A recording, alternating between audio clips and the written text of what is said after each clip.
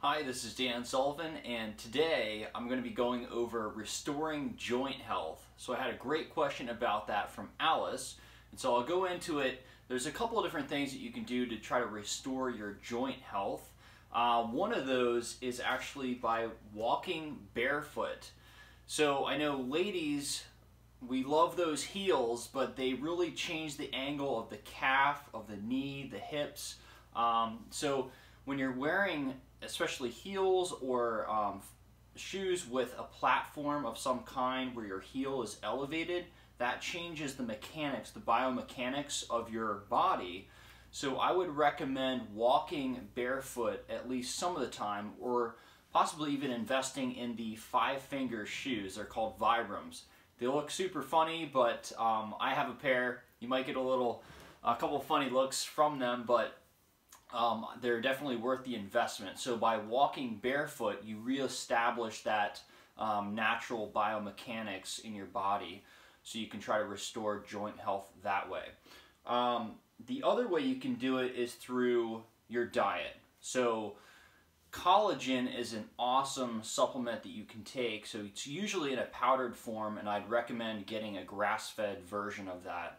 So Bulletproof has a great version of that. There's also different companies out there, all kinds of different companies out there. You can probably find something on Amazon. I'll put a link below to a couple that I have used in the past. So that's another thing you can use. In addition to that, your body needs vitamin C in order to synthesize and better assimilate the collagen that you take. So really, really good idea to take collagen alongside of vitamin C, right? And so that's going to be a natural antioxidant anyways, so you're going to get a lot of benefits as well. The other way you can restore joint health is through this guy, Kelly Starrett, who writes a great book. It's called Becoming a Supple Leopard.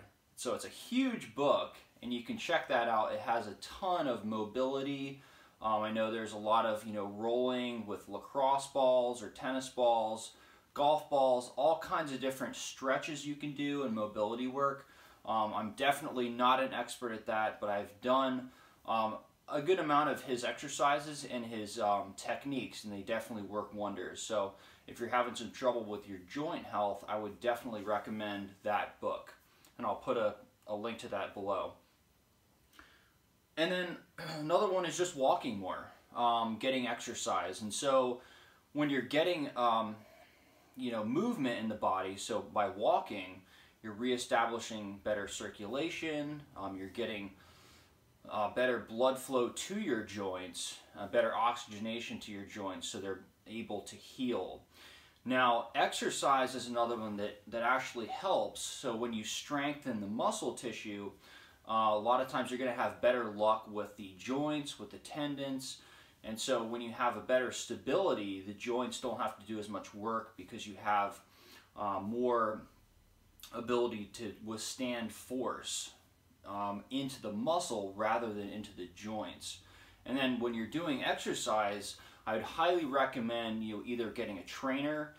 Trainers are awesome at basically getting the biomechanics of movements right, so that you're not putting extra stress on the tendons and joints that's unnecessary. So when you're working with a trainer, they're very knowledgeable. I don't claim to know too much about that, but I've been working out for such a long time that I've got a good handle on it, thankfully. But if you're just starting out, getting to the gym, sometimes you can do more damage than good if you don't know how to do the movements properly. So I definitely encourage you to start with light weights if you're unfamiliar with the movements, and then really focus on getting the form down first before you load up the bar. And so that way you can ensure that you have the proper angles and the proper force is going into your muscles rather than your joints and ligaments. And then by strengthening your muscles, that's going to really do a number in a positive way for your joints and ligaments. And the other thing, last but not least, is diet and gut health. So a lot of times, people, when they're inflamed chronically, they'll feel that in their joints and ligaments, unfortunately.